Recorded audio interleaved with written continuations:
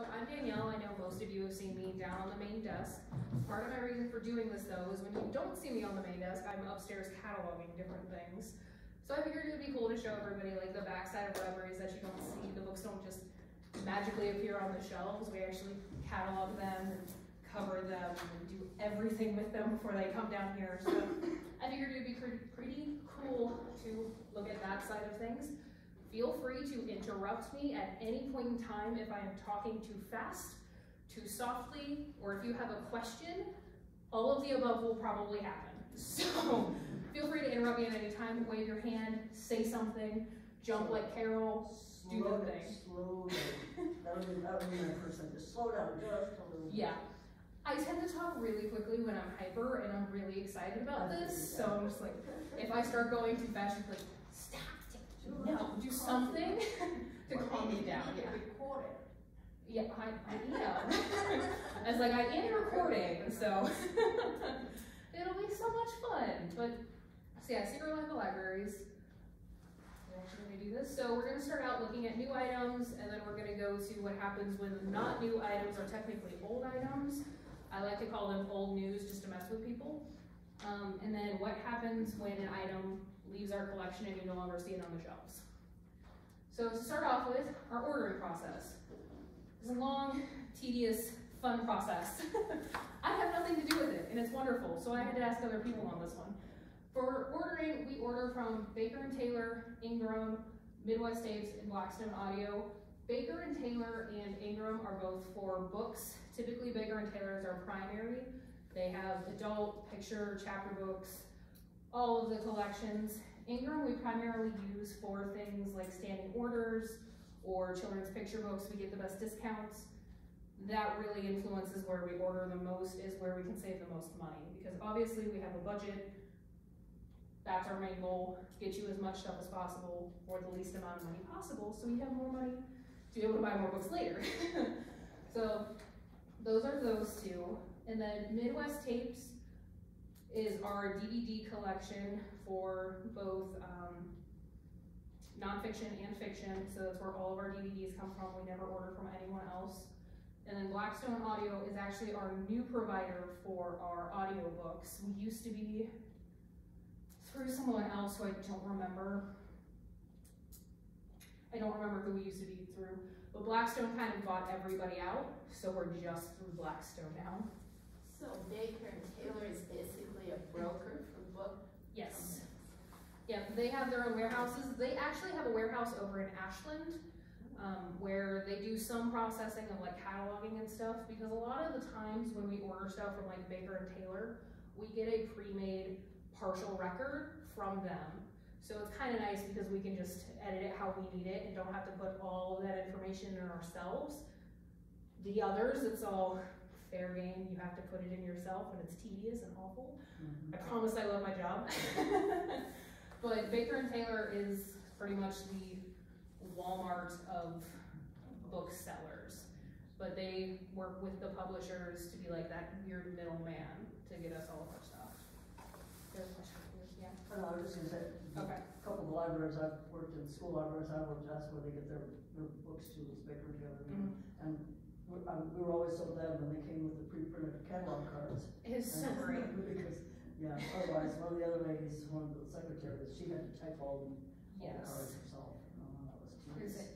And it was interesting because I'm actually in grad school right now for like cataloging and stuff, and I'm in a collections management class, which fit really well with doing this program, and hearing from like outside sources and like larger conglomerations, I guess, that Baker & Taylor is just the mainframe was just weird, because I was like, oh, well, it's just us that uses this. No, nationwide, Baker & Taylor is the main one. Some people still like Ingram because sometimes Ingram does have better prices, but primarily Baker & Taylor is like the top dog for just print material. So any kind of book that you order from there? Pretty much. Typically, the only ones we get from Ingram are our picture books and the Harlequins, because those are standing order and they just send them to us every month, and we get them automatically. But I will talk more about Harlequins farther down. Yeah, I have standing orders on your guys' stuff, but not on my slide. Um, but yeah, those are really the only things we order from Ingram, but everything else all comes from Baker and Taylor. So like all the adult fiction, Baker and Taylor, every single thing. Yeah. We get a lot of Baker and Taylor boxes. I was gonna say, they haven't been around as long as Ingram, right? No, because I used to work at Walden's, and I remember seeing the Ingram boxes, so Baker and Taylor's kind of. I think Baker and Taylor came about in the late 10s, or like early late 10s. As I was saying, she said she had some, so yeah. I loved Walden's when it was still around. Yes, me too. I miss it terribly. Yes. That's another discussion.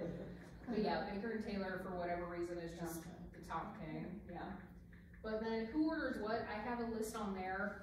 I didn't want to add an extra slide to just make it really oppressive.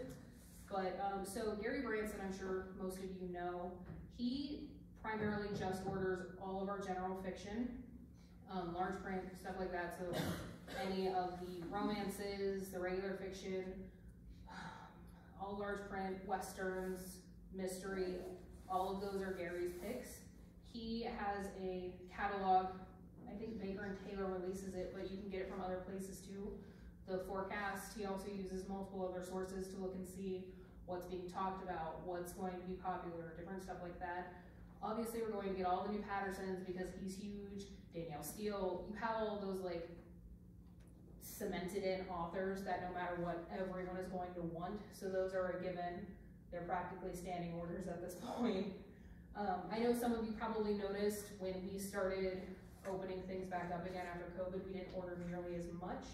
And a lot of that is just because we don't have the people anymore that we used to coming in to borrow, so we don't need 4 copies anymore. We don't have those branches that we were sending them to, so now we only get 2, maybe 3 copies of those super popular ones like Patterson and stuff like that, just because we don't have the space on our shelves for that, so we just make you guys deal with the Holtz list a little longer and only have a couple rather than having multiples.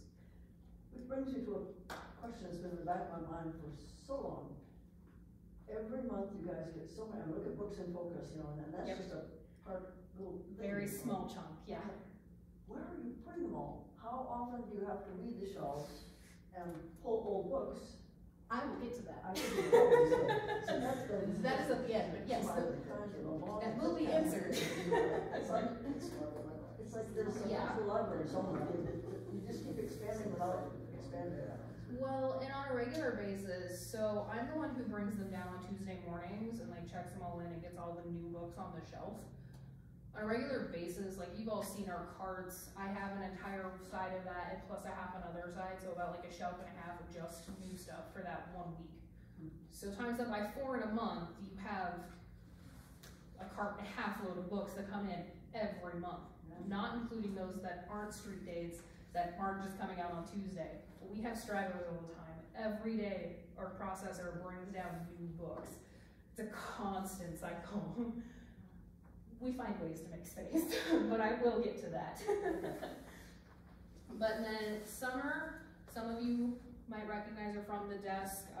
She's not down there. She's down there super frequently now, but didn't used to be. She's actually been here since 92. She is our longest employee.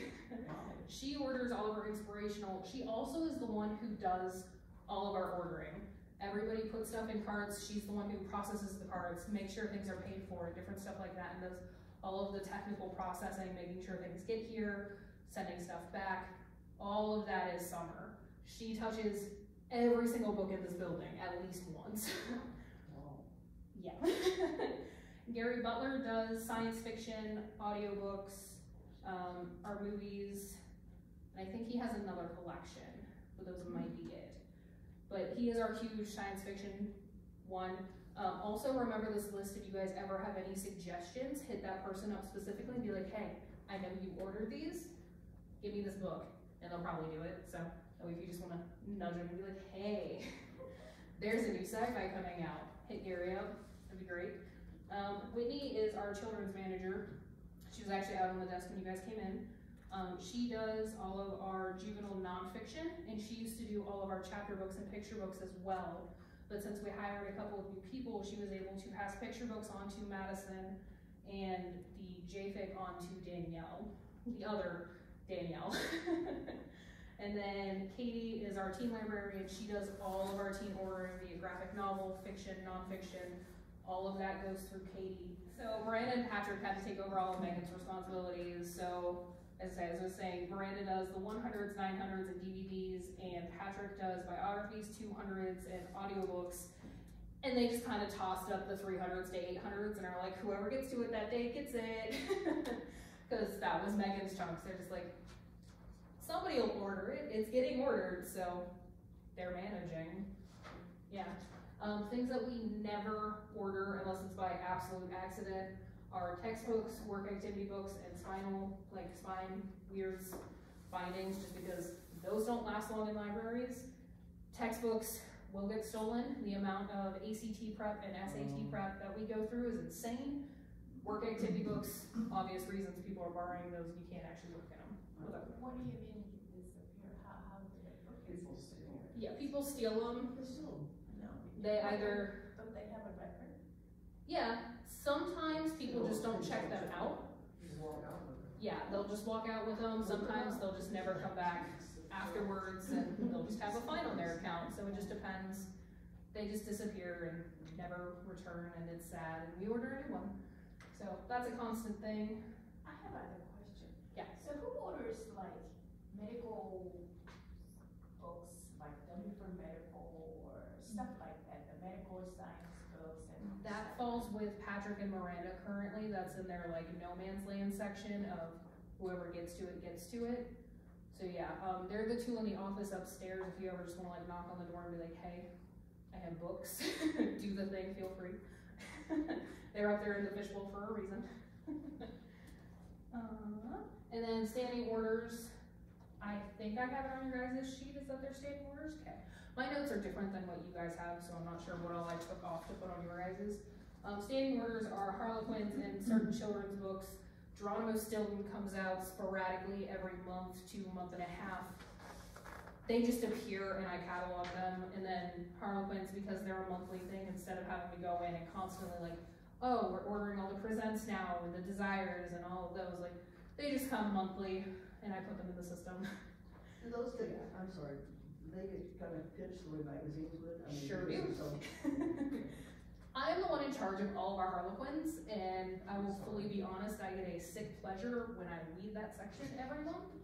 Because I get to get rid of them. Branson, I'm telling you.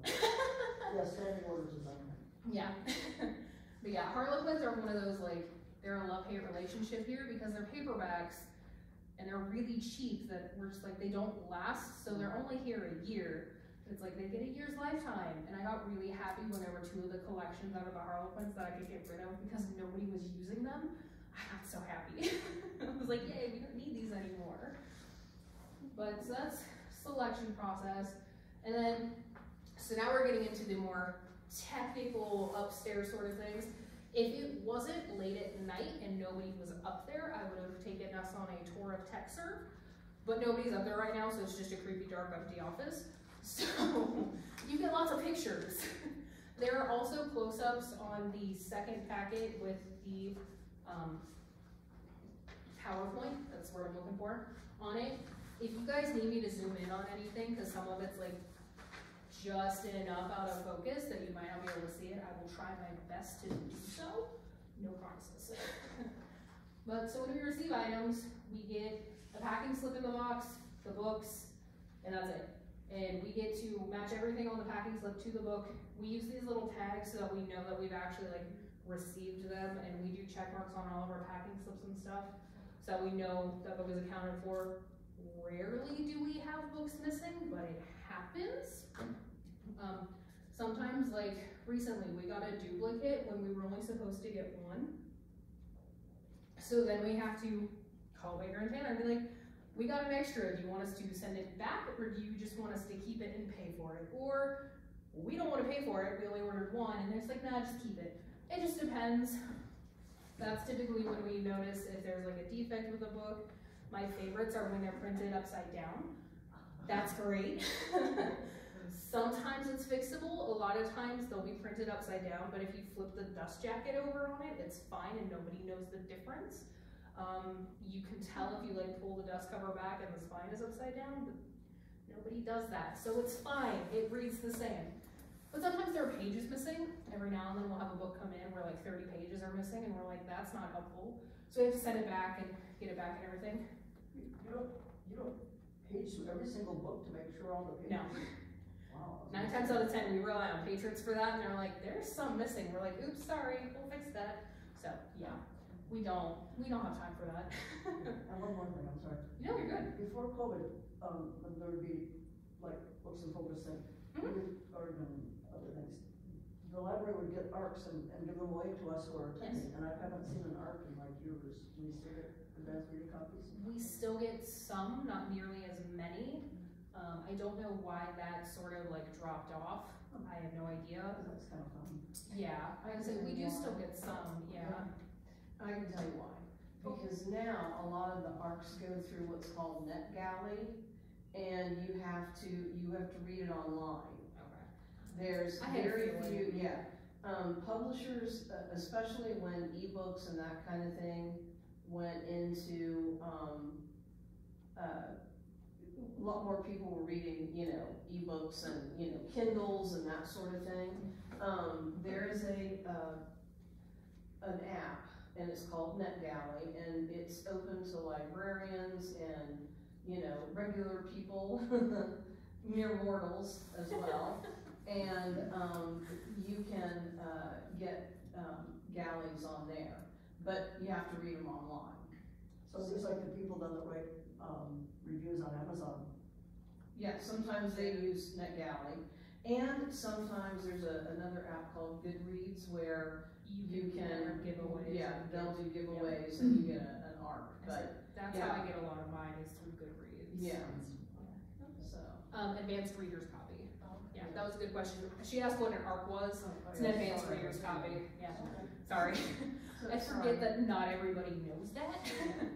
There are a lot of random things. If you don't know what it is, say, hey, what is that? Because I tried to keep the jargon at a low, but sometimes it happens. Yeah, but we would get advanced copies. Most of them were partially unedited and stuff like that. And then they have a final copy. Sometimes the cover was entirely different, where the title would change and stuff like that. So ARCs are fun.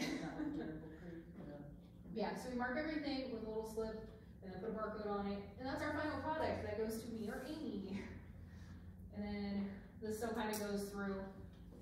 You can kind of see it. Or like, do I have I don't have a laser pointer. Well, that's that.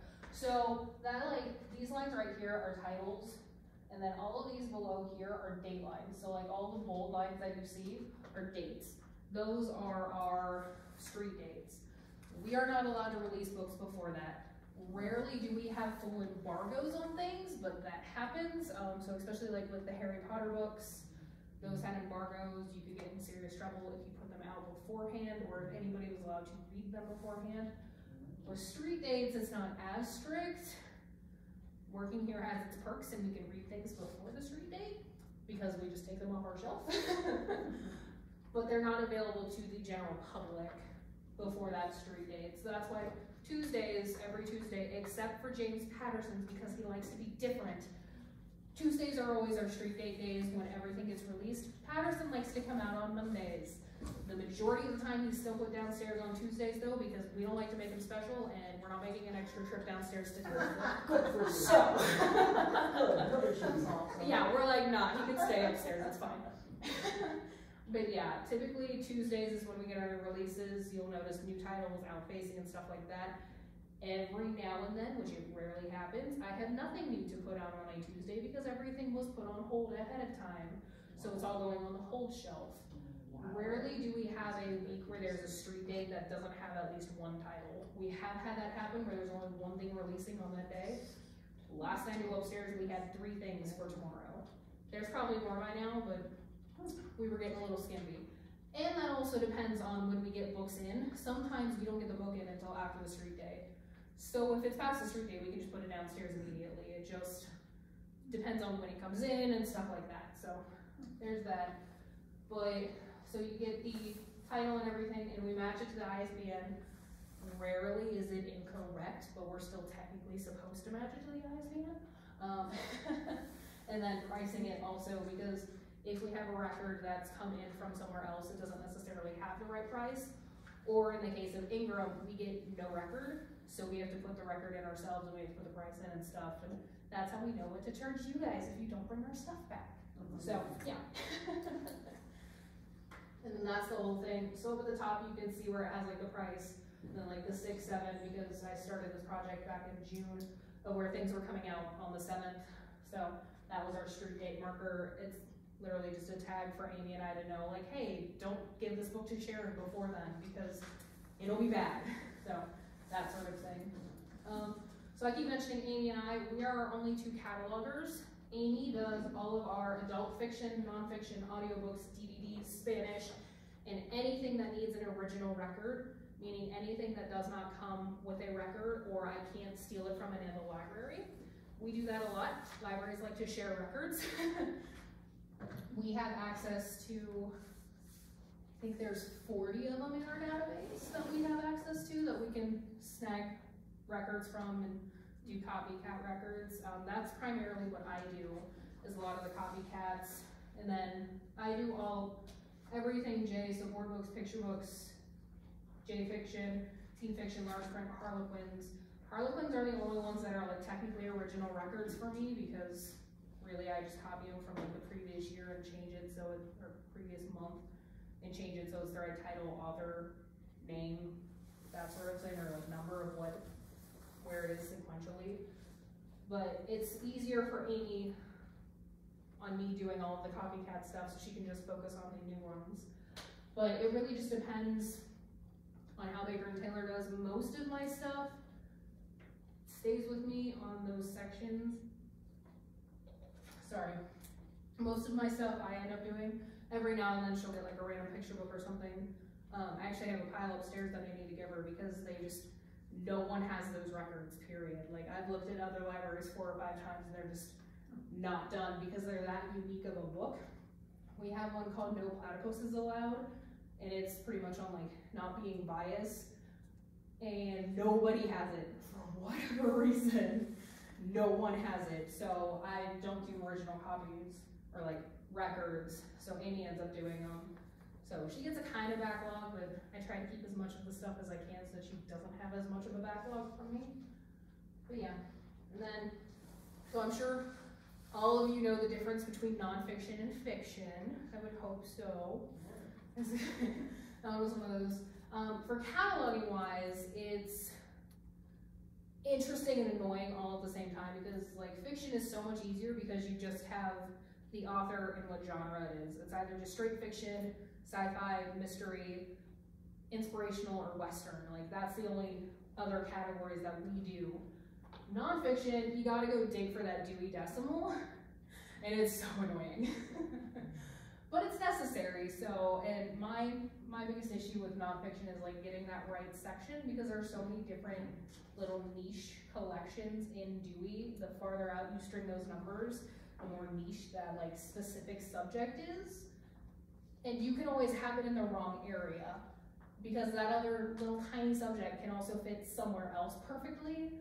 And it's on you to judge whether, well, we have stuff in this area already. Do I just throw it there or do I put it here? And it's a lot of jumping back and forth between your records and stuff.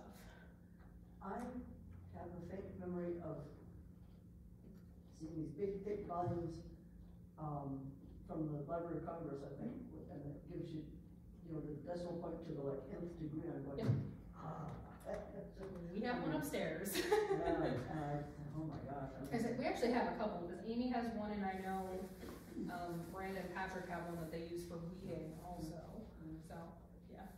So, that number, is it come with the books or in here that? Sometimes it comes with it, rarely. So Amy's the one who does all of our nonfiction, J or adult. So she's the one who has to deal with the Dewey Decimals.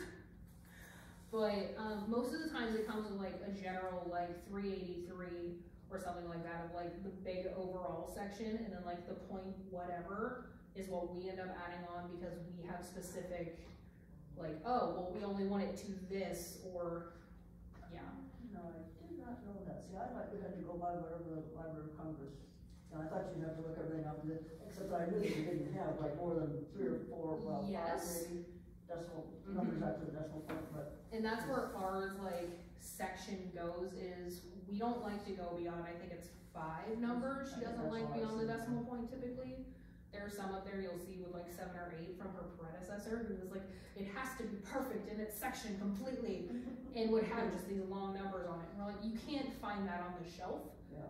Do the smaller, so they're not necessarily like, they're in their overall category, Right. but on like their tiny little box category, we do it so far out, and then we're like, no, this is your category. You're not getting more focused than that. So Yeah, well, that one is where it varies library to library. because well, several people here know that I take care of the books that are donated to St. Vincent's.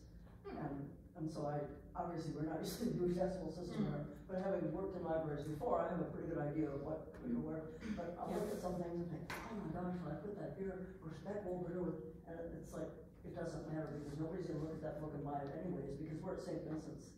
Yeah. So it doesn't really matter. And that's a lot of why I'm like, it just depends on where we already have stuff in the collection.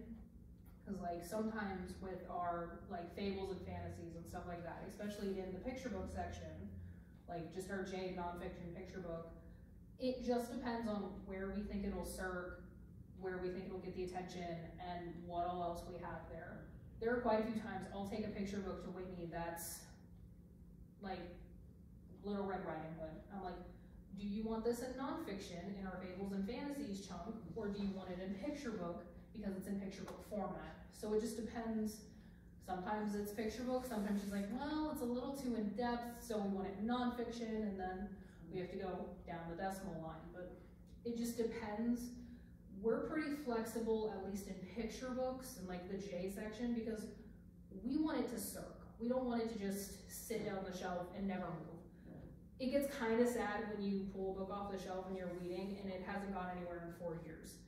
Meaning it got checked in and never moved once. And it's so sad. But sometimes that just happens. And especially in like the J nonfiction, so many of that just doesn't get used because a lot of parents are like, no, it's just nonfiction, facty things. There's other stuff over there too that you want. Educate them, like, sort of thing. And you're like, there's a lot of more than just like, oh, this is straight boring facts. A lot of the J nonfic is built for kids, so it's very picture book-esque style while still having all of that deep information. So it really just depends on the content of the book, on where it goes in our collection at least. Because like, we're looking for it to actually move off the shelf. If we have to sacrifice a technically non-fiction title to the picture book collection, we will. It'll actually move there, so. Well, it makes me crazy that some people just dismiss nonfiction out of hand thinking, oh, it's gonna be dull and boring. I have read some of the most exciting books, much more, I mean, I found many more boring fiction books than I have nonfiction books. I'm not a huge nonfiction reader, but like the random ones I pick up, I absolutely love. Like, I will advocate for them all day, every day, because I'm like, these are actually great. Like, some of them are really dry, but others I'm just like, no, this is amazing. So it does, it just depends. Okay, and I did mention earlier, like, on creating records versus copycat records, anyhow. So, like, that plays into those of, like, making all of that record, but we'll come back to that. And then bib records versus item records, bibliographic. Sorry, I'm used to shorthanding that one. Bibliographic records are typically what you guys see as the overall record, and like, hey, you have this title, great. Item record is specific to each individual book. So like, we'll get 5 James Pattersons. We have 1 bib record for that 5 item records of that one particular book, because the bib record tends to match the ISBN, and then the barcode on the book matches the item record. That way we know where that specific book is, versus like, oh, well, we don't have any Twilights left. Well, we do have 1, but it's in a record with 15 others that are returned or missing or who knows what. So like, you'll find some that are like, oh, well, we have 30 of these. Some of those are all book discussion kits and we have none on the actual shelf. If that ever happens, we are more than happy to go get you from the book discussion, by the way, if you ever find those titles. Yeah, so those are the difference between those two. And I'm also going to dig a little deeper into actually looking at bib records and item records, but I wanted to give a general overall. So, bib records, before I get into that, had. I'm going to stop and take a drink. Are there any other questions that anybody had, or anything that like stands out in anybody's brain yet? Well, you didn't put the phone number in for everybody's number. What? Phone number in everybody's number. If you call the number, they give you directory number. If you know your subject's Yeah, extension, if you press know this their one. Oh, yeah, no. Like I know their name. That's why I'm like, what? No. We can get you one of those if you really want though. But so when we're cataloging, this is a bibliographic record. This is the basic, like, it has publisher information, ISBN, the author's name, the title, the size of the book, different stuff like that. Age ranges depending on if it's JFIC or not, like whether it's middle grades, teen, whatever, and a whole bunch of other like technical library things up at the top, so we just kind of ignore those. But so that's the primary thing we're looking for, especially in my case, because I do a lot of copycats. I find records from other libraries, but I have to make sure it's actually that book, so I have to match that ISBN to what's on the back of the book in my hand. Like we find the ISBN, and then after that, we put in our call number quite a lot. There are other libraries' call numbers in there, so if you ever say like a weird call number, it's because one of us forgot to erase the other library's call number and it's trumping ours because it was put in there first, and we didn't erase it, and that's our bad. So we put in our call number. Each library is different on how they do call numbers. No matter what, like you will find some that are the same, but it is so infrequent that I do not have to change a call number whenever I steal somebody's record. If I get it straight and it's just a basic record, I get to just put in our own and it's easy. A lot of times this is just straight what I get from Baker and Taylor. I just have to fill in the little blanks and it's great. Sometimes though, I get 4 lines and that's it. And I'm like, I can't do anything with that, so I have to go find it from somewhere else. Amy does the same thing, except she actually does something with those 4 little lines where I'm not supposed to, so yeah. But we do call number, obviously that changes like depending on what category it's in. Mine are all JFIC picks because I work with the J fiction, so we'll see a lot of juvenile titles today. But Amy does all the ones that have like science fiction and all of that funness on it. And then we do author. We have records for each author. They're called authority records. I did not think to put that in any of your stuff. That kind of flew out of my brain. But we have authority records for each author. That way we know it's the right author. There's so many authors that match names, and we end up having to add whatever year they were born to when they died, or if they're still alive, or if they're an artist, or different stuff like that. They'll have little random things added after it. So we have to match their authority record to the actual author, so we make sure you can find all of that author's work. So like if you just type in that author's name, that's why all of their works come up, is because they're all linked to that one authority record, instead of just like, oh, well, it kind of matches that name, like so. That's those. It's loads of fun when you get an error message of like, this isn't right. You know, like it matches perfectly, and it turns out you have one too many spaces in it. It's loads of fun. And then the next one is title and author. Yeah, we have author on there twice, but that's just how it goes. Because technical records, what you see with the author is that first name and last name. So that line there is what you actually see in the catalog for like author, title, all of that. The others you don't necessarily see on that front page when you're like, oh cool, this is a record. You don't see all of this extra stuff unless you click on librarian view. Feel free to do that at any time and let us know if something's wrong, if you notice something. And then right below that, I don't actually have an arrow pointing to it, I don't think. But this line right here is publishing information. So it was a Viking publishing sort of thing. And then we have to make sure that the page count and size is correctly marked. Sometimes that's just a blank spot. So, and we just have pages in centimeters and we have to put that in. That's a big thing for us, especially in the J section, making sure they'll actually fit on our shelf. It's not as big of a deal in the adult, because most of the adult books are the same size. J are not. So, yeah, that's loads of fun. And then you get like summaries and stuff like that in there. random little technical things that don't actually mean anything to the general public at all and are just have to be there because we have to have them there to make a record complete. So, there are those. And then item records. I'm so sorry, I have to keep taking drinks. Take a deep breath too. I'm sorry, not while you're trying to drink, I don't want you down.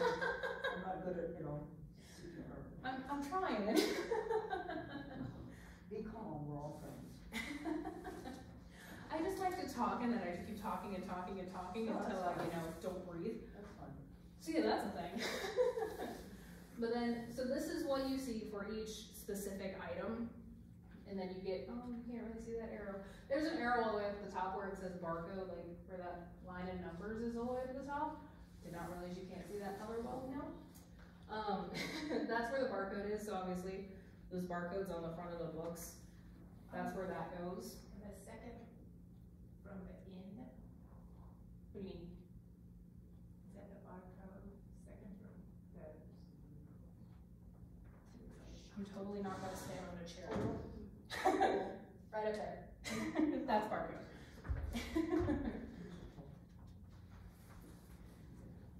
Yeah, so that's our field for barcodes. Every single item in our collection has one of those, no matter what it is. Magazines, everything. I actually forgot magazines in all of this because nobody technically catalogs them. They're a series record and just kind of get added as they come in. Series records are a whole separate thing that I honestly completely forgot existed. So those aren't in here. Is the barcode number like an ISBN? Sort of. So it's still like the little line. It's still the same as like a normal barcode of like a store item and like the ISBN in the store. We have them specifically printed for us, so I don't know if you've ever noticed on items.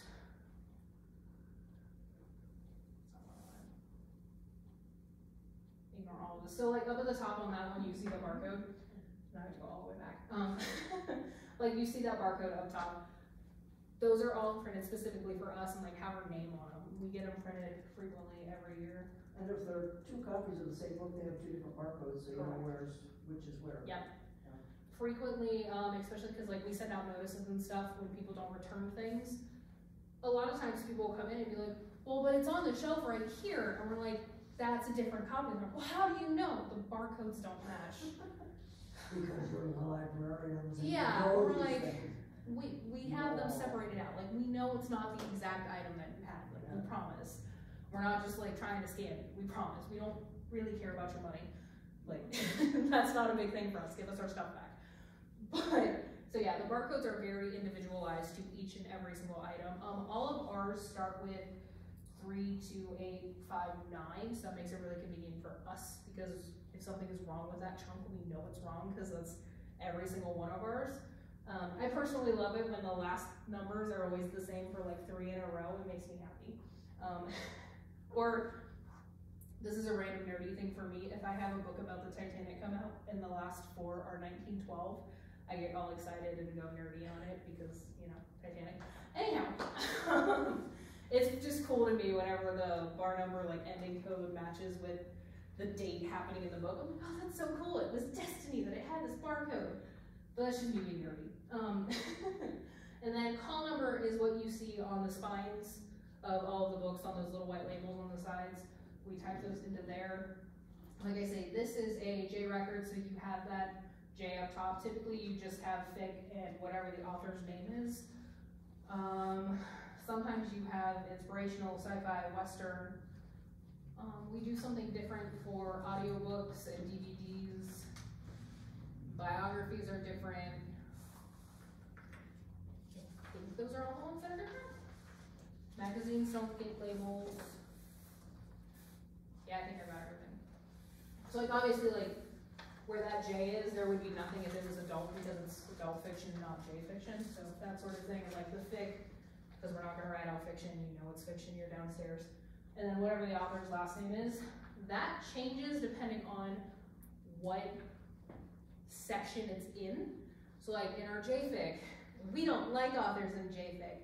We like sections. So like all of our superhero stuff, depending on what labeling brand it is, whether it's DC or Marvel, is under DC, or Marvel because it's easier for kids to find. Or Disney, our section that is getting completely out of hand is under Disney. And now I'm going back through and redoing all of the labels so that they say Disney and then whatever other section they're in. So it's Disney and princesses. I'm really excited about it because I love recataloging things. Or like Minecraft, different sections like that. We tend not to do that in adult though because adults are looking for specific authors and not general sections other than like, oh, I want sci-fi. Cool, here's our sci-fi section, look for a specific author.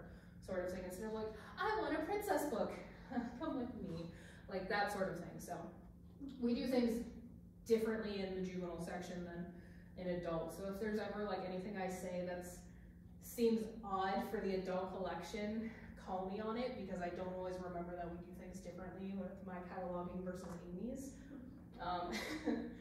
Yeah, I'm real biased towards children's because that's what I work with all the time. But then collection, that changes. That's one of our biggest indicators for if it's a new book or not. That's where we're able to see like, oh, hey, cool, this is a new book, so we know to go look on that new shelf instead of sending you into the stacks to never find it. Or vice versa, oh, it's supposed to be on the new shelf. Oh, that got changed 2 weeks ago. Cool story, we'll go look in the actual stacks, sort of thing. That's the main indicator for that one. The material type changes based on whether it's audiovisual book, juvenile book, tape. I think we have one for just audiobook sort of thing. So that one's not like a huge factor, but it's helpful. It's especially helpful with my first library card because they're only allowed to check out juvenile books. And sometimes it's super helpful for me when a parent comes up and is like, hey, this isn't checking out on my first library card. And I'm like, oh, that's because we miscatalogued it. It's technically marked as adult. We'll fix that, and then they're still able to check it out. But that's primarily what that's used for. And then the stat code also states whether it's like JFig, TeenFig, JPicture Book, all of those fun little categories that we have. And then obviously the price, again, important because then we know what to charge you if you don't bring your stuff back. And then whether it's circulating or displayed in the pack. So non-circulating applies to all of our professional collection. We have stuff that we don't let the general public check out. A lot of them are academic books for us specifically, or like library specifics on like cataloging and stuff like that. The general public doesn't need that. Or if we have picture books that we keep specifically for us to use for like story times and stuff, that's when we have the non-circulating. You guys can still see them, but you guys can't check them out. And then display in the pack. A pack is a personal access computer, so our public access computer, so that's what you guys all see. When you open up our catalog in general on the website or when we see them and stuff like that, that's what that means is you guys are able to see it in our catalog. When you're not able to see it in our catalog, it's typically if it's one of those we don't want it circulating sort of things, you guys don't even know we have it, it's not important, or if it's never been returned. Those are big ones with not returns, missing, withdrawn, stuff like that. Those are the ones that primarily that applies to. Because if it's not returned, we're not going to tell you, hey, we have this book, because we don't have it. So we take it out of our record so you can't see that we technically have it, because we don't have it. So that's why, like, also with missings and stuff, we don't know where it is, so we don't want you getting your hopes up that we have it, and we don't have it. So that's that. Shelf location only applies to book discussions. All of those are in the basement, so that's a lot for us of like, hey, it's a book discussion, so we know it's in the basement. And then whether it says in process, if you guys ever have a book that you try to check out and it's like, you can't check me out, it's because we forgot to check it in, so it doesn't know that it's actually allowed to circulate. So we just have to check it in and get it out of process because it's still like, no, this is still supposed to be upstairs. It's not. So these are the labels that you see inside the books. I'm sure all of you guys have noticed them on the books. What's up? The library get like discounted price? Yes, yes we do. I don't know exactly what our discount is, but I do know we get discounts. Yeah. Oh, I do have labels. So the right side, directions are hard right now. The right side, there's another arrow that is very hard to see apparently. We have special printers for our labels, so that's the one. It's on my desk. That's the like tape. I don't remember what it's called. Doesn't matter. Yeah. Anyhow, so my brain is like, what is the tape called? But it's like heat infused, so that's how you get the ink on it and stuff. Like that's the tape, and then like the labels, obviously. And our actual labels, the smaller one is what you see on the spines of books, and then the bigger one is what goes inside the book. And it's really important in the case of those labels because, especially that one, the margarita, or no, it's Engel. Engel has an accent on it, and that messes with our font on there, and it makes it all completely wrong and wonky, and they're all just like different sizes and stuff. So that's why on our labels, we have to pay attention to make sure that it actually prints correctly. Because our computers don't like accents or any sort of weird thing in a word.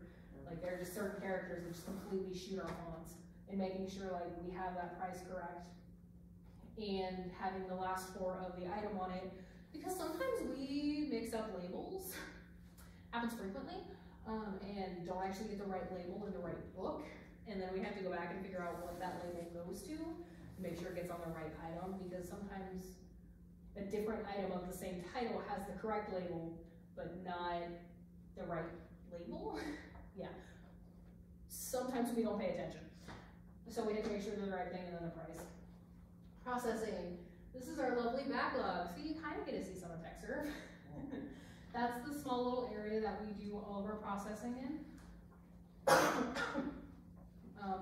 We have one woman who primarily does all of our processing, that's Sharon. I'm sure you guys have probably never seen her. She likes to hide and is very good at it.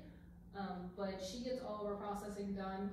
That was actually taken when she was out for 2.5 months because she had her knee replaced, and Summer and I were doing that, working desk and all of our other responsibilities all at one time. So that's why there's so much of it. She tends to actually be right on the ball with it and not have that much backlog.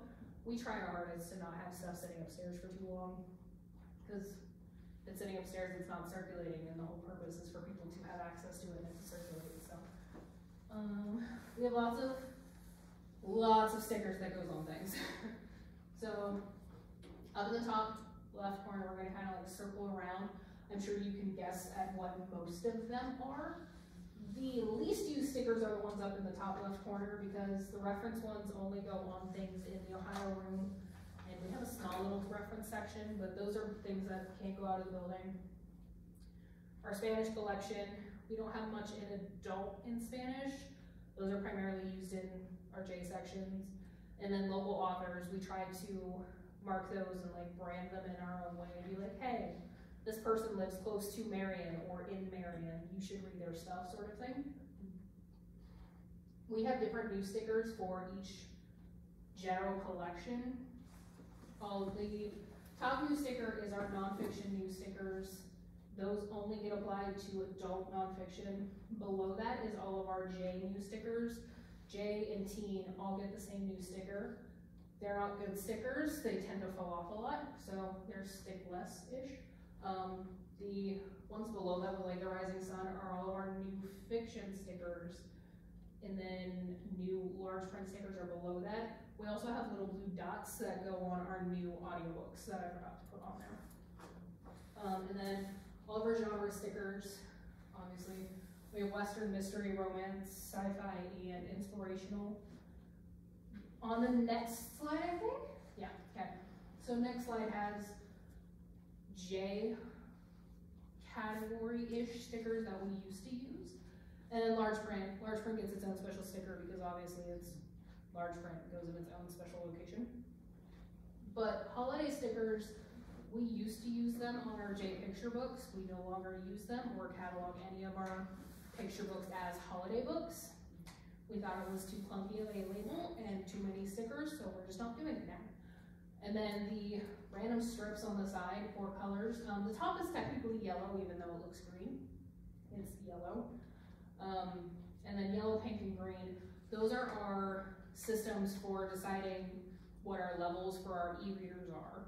In the children's section, we have picture books, e-readers, JFIC, and non-fic. E-readers are kind of that step between they're reading picture books or having them read to them.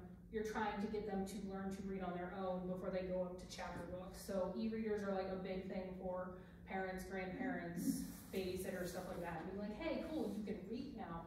Yeah, like, so like Go Jane Go, stuff like that. Those are e-readers. They're those easy spot word type books.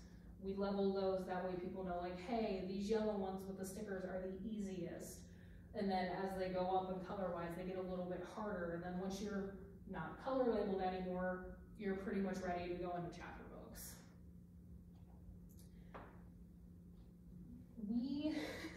I just like stop and think for a minute.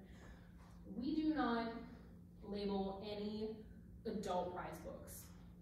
So like if it wins the Booker or the Pulitzer, anything like that, we don't label those. There are too many of those to count. Plus so many other just random awards that adult books win. We just don't label them. We only do the primary ones. Typically the only ones, we have stickers for others obviously, but typically the main ones we do in J even are Newberry and Caldecott. That's primarily because we have students coming in from OSUM looking for those specific titles, or teachers coming in, hey, can I have the new Newberry? And we're like, we don't know what that is.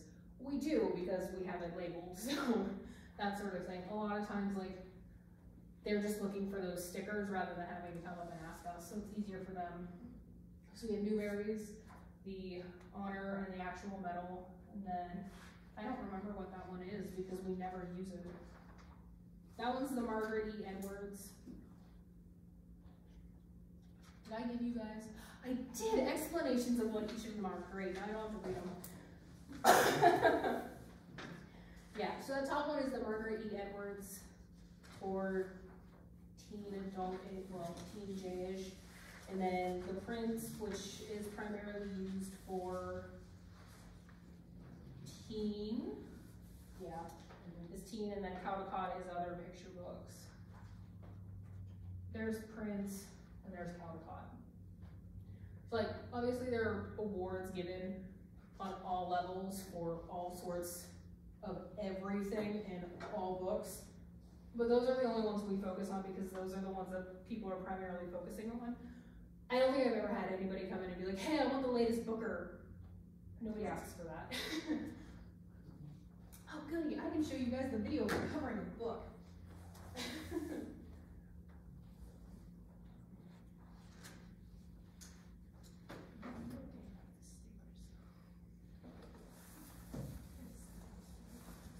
So, I can talk through this because I didn't want to talk through it when I actually recorded it.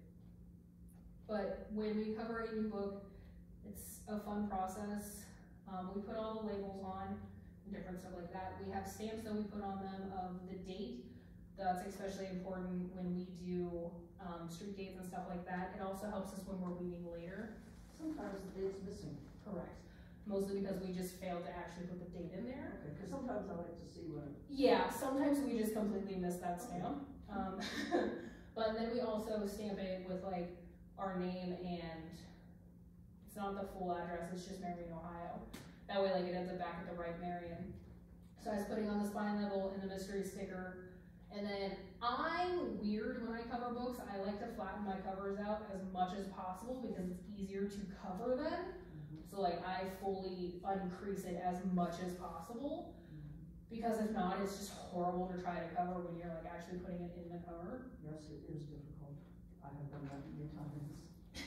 And we have a board upstairs that we can like tuck them into up at the top, close to where the ink pad is. We tuck that in, that way it like holds it better. I don't like to use it. We also have pretty much a bone stick that we can use to like flatten stuff out. Again, I don't like to use it, so I didn't. All of our covers come with pre-stickies on them, but most of them we end up having to tape also. I'm super tape and glue happy when I come to covering things, just because I want the cover to actually stay. So like I use a lot of tape. In that case, the piece of tape was because the cover, I'm gonna end up trimming it, because we don't necessarily have the exact length. It's easier to just buy a certain length and then just trim it, which makes it easier for us. But yeah, that's always fun because you have to pay attention and not actually cut the cover when you're doing it. Most of the times I miss the cover. That's what paper cutters are for. Yeah, I don't like those. But then we have the tape gun and the glue to be able to actually put the cover on. Each of us is different when we cover a book. There's 4 or 5 of us that know how to cover them. Every single one of us does it differently. Sharon has it down to a weird science that she can just flip through books super fast. I've never been able to cover them that quickly, but she's again been doing this for I think 10 plus years, so like she knows what she's doing. You normally do this much more quickly than you're showing us, right? Yeah. So- Not much quicker though, oddly enough. I'm super picky when I like cover books and like them to be perfect, and I get really annoyed when they're not perfect, and sometimes we So recover is them. that you putting the tapes on? Yes, Yeah. that's double-sided sticky tape and then glue. And actually, after I do these glue dots, I had to put glue on my finger because I smeared my hand through it. And we didn't do all that when we covered books at the library. We just had, I just put a little piece of tape on the top and bottom, Yeah, tip it in. But Yeah. That would be much nicer to do because, yeah, looks better. yeah. So we order them through Brodart. Yeah, we order our covers through Brodart. There are multiple other, you guys don't wanna watch that. Nope. Nope, they don't. I know where my reference books and stuff are. So that the general population cannot get it? I'm sure you could. You probably could, I think you can just go on Amazon and order like plastic book covers. Or just like dust jacket covers. There's those. We also used to, on some of our really old paperbacks, you'll notice like that hard plastic shell on it. Those are just like sticky covers that we used to use, but we decided they're not really super helpful, so we just stopped using them. We have cases upon cases upstairs because we just stopped and have nothing else to do with them. So they're still upstairs. I'm sure we could use them in like a kid's project or something. We've just never actually done Put those. those out when you had your sale of stuff. That would have been a good idea actually, but we don't always think of all the good ideas. But then you have a finished product of having the label, the new sticker on it. We do a different type of covering when we do paperbacks because they don't have those dust jackets, so we obviously can't cover them in the plastic. We use the little stickers over that spine label. We call them Band-Aids. They're just big square stickers, but they look like Band-Aids.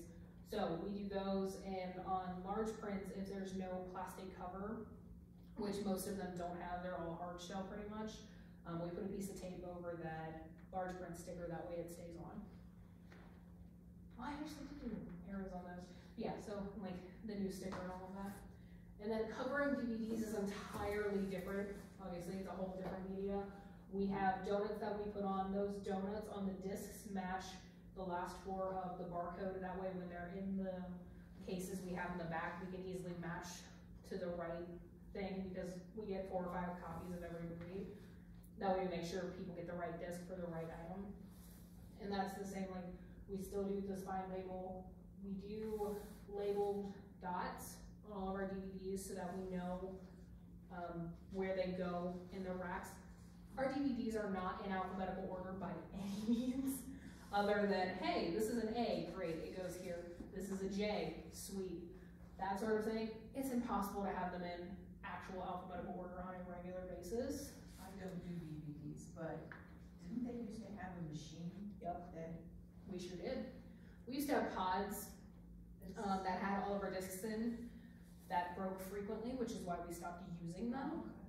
Yeah, they like to eat the discs and just never give you the right thing, or spit out the wrong one because you would punch in where that, like what that movie was, and it was supposed to go to the correct pod and spit out the correct disc. It didn't do that a lot. You frequently get something entirely different, so we rely on man now instead of machine. But yeah, like, we don't alphabetize them other than like, these are S's sort of thing. Each color, like, dot has a different meaning. We have, that's on the next page, Green is drama, yellow is action, blue is comedy, orange is family, so like Disney type things. Purple is educational, which is in the kids section, and then stars are on our nonfictions. And then those numbers are on the cases and discs so that we can actually find them. We have these massive metal filing cabinets that we just have all of those little white sleeves in with discs that we just get to flip through and hope we know our numbers and hope they're in the right place. So that's how we organize those and try to keep our stuff down. There are quite a few discs that we have that don't have cases because people take the cases and think there's a disc in it, and then they're sad when they get home and realize they stole a piece of paper.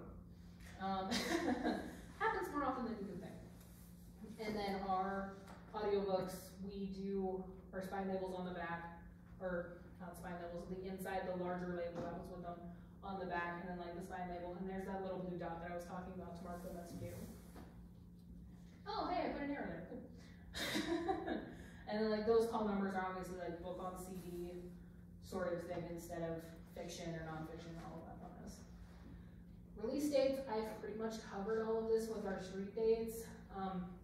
We have a shelf, like a full shelf location upstairs dedicated to street dates. We have them split into like this current street date and then like outgoing street dates and that sort of thing. You can't read the little signs below, but they're like, do not take anything from this shelf. We do, but like holds and stuff like that. We use a lot of pieces of paper just to mark of like, these have holds, so we know when we check them in, there's going to be a hold slip printing out instead of just straight putting it on the shelf. Or that's the date that it comes out at. That's how we do those. It's honestly just a lot of papers that get shuffled around and reused constantly until they're too small to be able to do anything with, so we have to get rid of them and start new. Old items. I'm probably going to talk really quick because I got about 20 minutes to cover these last few slides in. It'll be great. So when stuff comes off new, we change the collection as I mentioned earlier. Bonus, I have mentioned a lot of this before, so it makes it a little better. But we change stuff off new. We take that new sticker off, that way it doesn't end up back on the new shelf. Every now and then, you'll find a really old book on the new shelf. That is either because it's circulating way too much, circulating a lot, and just is never on that shelf whenever we're checking for old new stuff. We tend to take stuff off every 6 months unless it's getting overcrowded and then we up that. It really just depends on how much space is on the shelves and how much new stuff we know is coming in. So like right now we would probably leave stuff from June until probably mid-January. We'll start taking June stuff off just because we don't have the space anymore. But there's always like a lull in publishing at the end of December. Like early December there's a lot, and then end of December it's always kind of like a little lull and less, just because everybody's doing holiday stuff and not paying any attention. So it's loads of fun. Not there yet. And then, yeah, no, we are there, okay. Weeding is what you were asking about earlier when our books disappear. Typically we weed every 6 months. It depends on each collection on how frequently we weed. In the case of our paperbacks, I had no idea I was in charge of weeding them, so they went 2 years without being weeded because nobody was doing it because I didn't know I was supposed to be. So it just depends on if we're paying attention to our collection like we should be, or if a person is out or stuff like that. In the case of our fiction, it's definitely Nicole is actually constantly weeding our fiction collection in like slow, small chunks just so that it's constantly being trimmed down and stuff like that to keep space. Space is generally our biggest issue when it comes to why we weed. We just don't have the space to keep everything. So if something ever disappears, feel free to ask for it on interlibrary loan. Other libraries have more space than us, so they keep stuff longer than we do. We don't. Out-of-date information, that's very pertinent in the upstairs section. I actually have our collection policy in the back of that packet. Feel free to look through it. It's kind of a broad overview of how we decide what comes and goes in our collection and stuff like that. But really, it just depends. Most of it is condition, if we have the space for it, if it's circulating. If it's not circulating, we're not keeping it. Like with the Harlequins, I got rid of those 2 collections. 2 people had checked them out in 2 years. I'm not keeping those items, they're gone. Like, there's no reason to keep those, there's no reason to keep buying that collection. It's not getting used, it's taking up space. Buy. That can differ. James Patterson, he has an entire range to himself because he has so many, but so many people keep reading them, we can't get rid of them. Yeah, we don't have every single one of his, but we have all of his new-ish stuff. I think we're back to 2015 with what we have read of his, but like anything before that, it's gone. We have to borrow from other libraries. When authors continually publish stuff, we can't keep all of their stuff. So they get pulled out of our collection. Hey, I do have the stuff. So we changed their stat records so that they're marked for each individual item as withdrawn. They get their barcode slashed out and barcode slashed out and a sticker saying canceled. All of those items go into our book sale. So if you ever are in the book sale and notice, hey, this has a barcode on it, it just got weeded. We didn't have space for it anymore and figure it can have a new life in somebody's house, so. They turn out they did the same things sometimes too. Hmm? I mean, after they've gone through the book sale. In Yeah, the well, books are in here and then go to. No. Somebody's bought something at the book fair and read it, and then they donate it to the same places, because every now and then I'll see Their it. Goodwill, our favorite thing is when somebody bought a book here at our book sale, read it, donated it to Goodwill, somebody bought it at Goodwill, it brings it back and he's like, here, I have your book. We're like, we appreciate it, but it's not ours anymore. But we appreciate it, like, we'll take it back if you really want. But that has happened twice at St. Vincent's when I've been checking, books. I'll get a book that I'll look at, I'll go, this looks like a library book, not from here, but I'll look through it, there's nothing on it that says it has been pulled. So it's a case of someone had moved, they just packed everything up. So I would get in touch with, I think it's happened twice, I got in touch with the library, one was in Texas, one was somewhere else in Timbuktu. And I said, hey, send me an email, I said, I've got this book of yours, I said, what do you want me to do with this? Yeah. I said, oh, we've already pulled it, you know. Yeah, they're like, it's done, it's gone. It's fine, so I said, okay, I will black out the information. Yeah. That's happened a couple of times. So is that what happened like when I looked through the Amazon and buy the old book? Sometimes a lot of times I see it in where it come from, it's like a thrift store or some churches or. Or even library, I've seen them, you know. Yep, old From the libraries. library, because it'll say may have library markings, blah, blah, blah. Yeah, we have a woman that comes into our book sales and goes through all of our stuff. She would come in daily, especially when we had for a couple months during COVID. She came in daily because she knew we were constantly like putting new stuff out, collecting things that she thought could get a good price on Amazon or other resellers, and she was reselling them. Yeah, We're like, go for it, that's awesome. With their little readers and, you know, Yep. and every now and then somebody will come to St. Vincent's and do the same thing. Some of them, I mean, they're expensive. Yep. But you know, that's the reason that I got Yeah. the used one, but it says from some. 9 times out of 10, they're just old library books they didn't have the space for, so they shucked them out of the collection. Shuck is a weird word, I should not say that. We weeded them out of the collection. But yeah, that's our whole thing with weeding is we just don't have a choice. We don't have the space for that. Because I never buy it. Oh good, I am almost done. Okay. But also with weeding, sometimes stuff gets a really long shelf life because people keep reading it. We have stuff upstairs in our nonfiction collection that should have logically been weeded a long time ago because it's still from the Carnegie Building, which we haven't been in decades, but it's still circulating. Or in the case of nonfiction, we need it for Common Core reasons. There's nothing new on that subject. That's a big issue upstairs, is like, there's just nothing new on that subject, so we have this super old information. Nobody's updated it yet, so as far as we know, it's still correct, sort of thing. So that's fun. But like our travel books, constantly being weeded and rotated out with new ones because something new comes out every year. So it's fun like that. Book repairs. Book repairs are fun because it's like when we're relabeling things of Disney, and we did new labels because we decided to recatalog things. Pete the Cat is a picture book that is done by James Dean, and we went back and forth 3 times, twice while I was here at least, but a time before that, of whether to put it under Pete the Cat or Dean for James Dean. They have 4 labels on them now because we kept going back and forth. We're like, we're gonna put it in Pete, or we're gonna put it in Dean, and just, it's constantly changing here all the time. Or in the case of like, this first one, I wasn't paying attention when I cataloged the book and I forgot to put fiction and the call number on the label, so I had to redo it because I messed up. Or we spelled a name wrong or something like that. Or we moved it from eFit or just like a picture book to e-reader, stuff like that. 9 times out of 10 when it's a label is Amy and I just wasn't paying attention and it's spelled wrong because for whatever reason. They're still finding things. Sorry, that was my alarm to warn me when we were getting close.